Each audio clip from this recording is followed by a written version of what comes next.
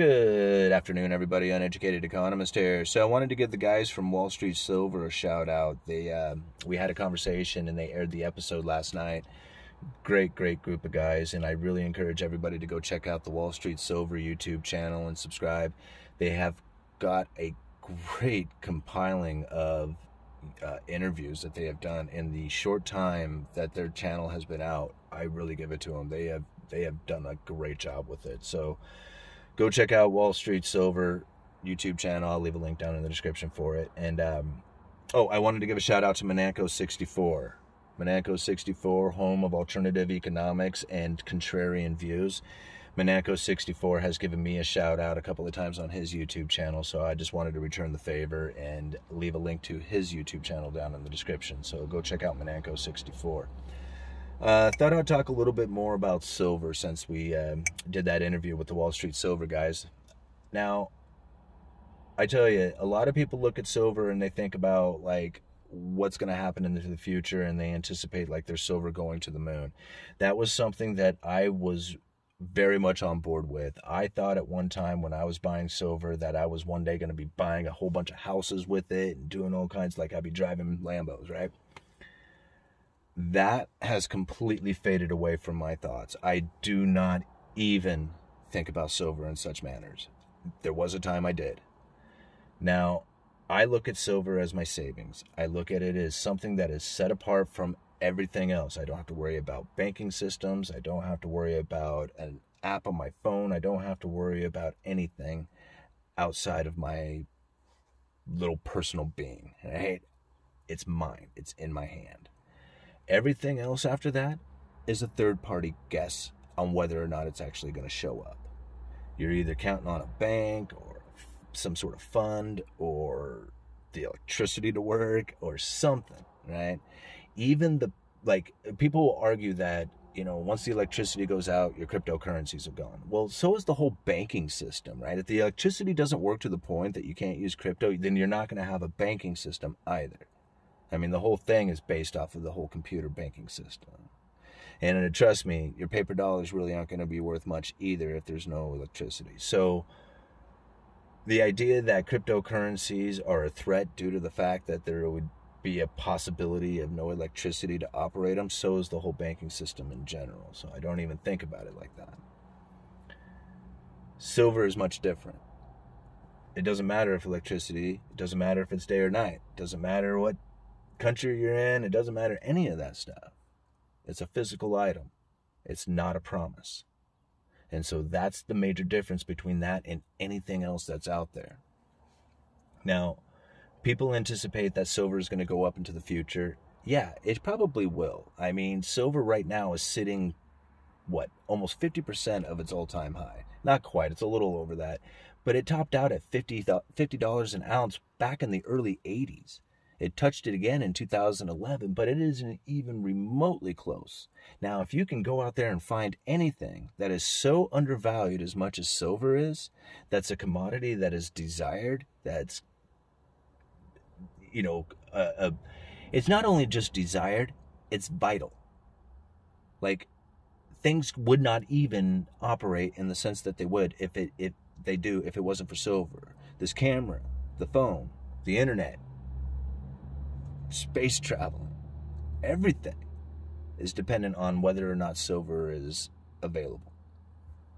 So now, I hear a lot of people argue about silver or talk about how silver is going to be mined at a depletion here in, whatever many years. Okay, it could be. But if that's the sense that it's gone from mining capabilities, then the price of it would just go through the roof, and believe me, there is plenty in people's homes. I was amazed. I even said this on that Wall Street Silver interview, that I was amazed when the prices really started to move upward, how many people came to me and were like, man, how do I unload my silver? And I was like, I didn't even know you had silver. And they're like, yeah, I got some from, when my dad passed away, or I bought some a long time ago when it was, whatever. They just had some and I didn't even know it. And so I think about like how much silver actually exists in the homes across America, and it's a lot. And if the prices go up, they don't need to mine it out of the ground. They'll just mine it out of people's homes, because the more the price goes up, the more availability of it comes from people's homes. So I don't think there's going to be any shortage of silver, maybe from the mining sector, but certainly not to the industrial use, as most industrial use of it is such a minute amount of silver that in order to produce this $1,000 cell phone, the amount of silver that goes into it is so small that they will pay $1,000 an ounce for it, because the amount of silver that they need is just not that much. So it's incredible to think about like the demand for silver, where it can come from, what the prices can do. Yeah, your imagination can really run wild on some of that stuff.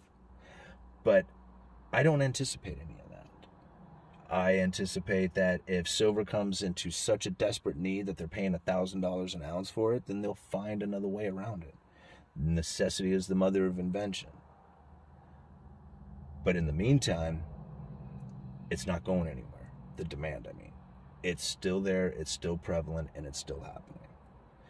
So I look at silver in a much different fashion. I don't look at it as if it's going to go to the moon because of this huge solar demand or medical demand or whatever. I don't look at it like that. What I look at is whether or not the silver quarter that I have from 1964 is going to buy a gallon of gas. That's what I think about. Because I'm looking for my savings. I'm not looking to make a bunch of money. If I was looking to make a bunch of money, I would be investing in other things. I'm looking to have my purchasing power secured. I want to preserve that. And now if you think about that 1964 silver quarter, and you think about Grandpa talking about buying a gallon of gas for a quarter, that silver quarter today would still come pretty close to buying a gallon of gas. And if you take that thing pretty much throughout history, it has always been able to buy a gallon of gas. So if I'm worried about buying a gallon of gas into the future, whether it's inflation or deflation, I better have a silver quarter, because that's the only thing I know of that's going to guarantee me that gallon of gas, or food, or clothing, or housing, or anything else. So does it work every time throughout history? No, there's fluctuation. It moves up and down. But for the most part, it will always be there for you. Now, I look at cryptocurrencies, and I like cryptocurrencies as well. I buy $50 worth of Bitcoin every single week. I do not ever spend it, ever. Now, I think about some of the experiences that I've had with cryptocurrencies, because I've had it stolen from me, right? I've purchased it and watched it go down by a lot. I've seen the volatility. I've experienced it. I understand that it happens. The longer you're in the game, the easier it is to deal with that volatility and to watch it move up and down by 20% inside of, what seems like hours. It's hard to handle that if you have a lot of money put into it in one shot. $50 a week, you don't notice, right? You don't notice. I mean, you do. I mean, $50 is, it's a lot of money, but it's not like it's the end of the world kind of money. I mean, it's just like it's $50. You think about it for the day, and then it's gone. You don't worry about it anymore. Putting in $5,000 and you watch 20% of it fall out in a single day, your gut wrenches from that. So I buy very small increments of cryptocurrencies. Now, when I see the alternative coins, like the altcoins, drop by 20%, I buy them. I buy $50 worth. I bought $50 worth of Ethereum Classic, a few months ago. It just hit $1,200. I bought $50 worth of Maker, whatever the heck that is. That's up like to $400 or $500 now. Small $50 purchases in these altcoins, you don't notice it. You don't stress it too much. It only happens every once in a while, but the benefits are huge. So why wouldn't you play that game? I mean, yeah, you can put $5,000 into the stock market and you can wait a few years and you can pretty sure that you're going to get a return off of it, but it's so small and so slow, and like unfulfilling. That why would you want to play just in that game? Like, I have stocks, right? And you can, I mean, it's not like I'm buying hundreds of thousands of dollars, or I am not going to even have hundreds of thousands of dollars, but it's not even like I'm putting hundreds of dollars worth of money into cryptos. I just buy small amounts. Now, I think about, like, people arguing to the idea that they'll just outlaw these things. They'll outlaw, if it ever goes to the moon, they'll just outlaw it. And I'm thinking, if they outlaw Bitcoin, if they outlaw gold, if they outlaw these things, like, ban them in the sense that they did before, like confiscated gold, I don't think people quite understand the idea behind that. Because if the government is coming in to ban gold, like to give me all your gold like we did back in the 30s, what they are saying is that we are reinstating the gold standard.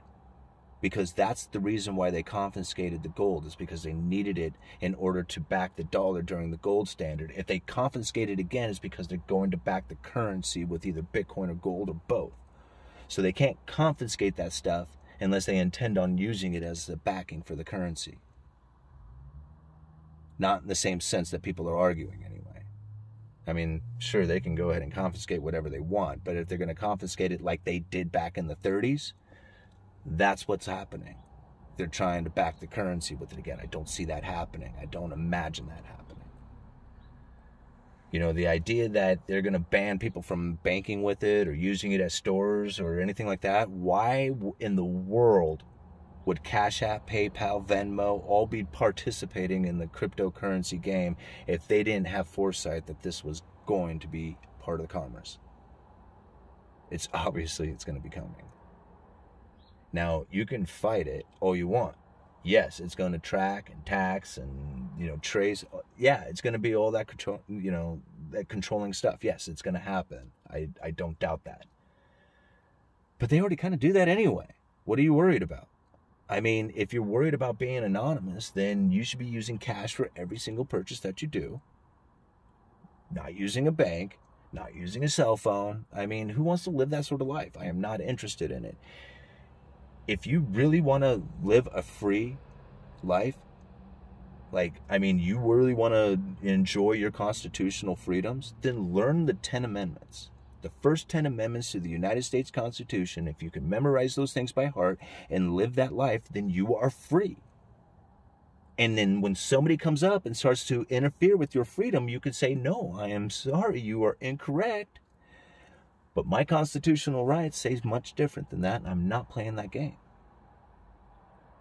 And if they try to push you, then you can say, that's fine. Do something about it. Show me the warrant. Take me to court. Prove me wrong. So, when it comes to freedoms, it's about you. It's not about money being traced or tracked or anything like that. It's not about your phone. It's about you and understanding what your freedoms are and protecting your rights at the time that they're being infringed. That's up to you. That's not up to somebody else to protect you. So don't worry about whether or not they're tracking you or tracing you. I mean, if you're doing something wrong, then good. I hope they are tracking and tracing you. Don't be doing anything wrong. But know your rights. Memorize those first 10 amendments to the Constitution, and then you won't have to worry about somebody taking your freedoms from you anymore. All right. Uneducated Economist, you guys let me know.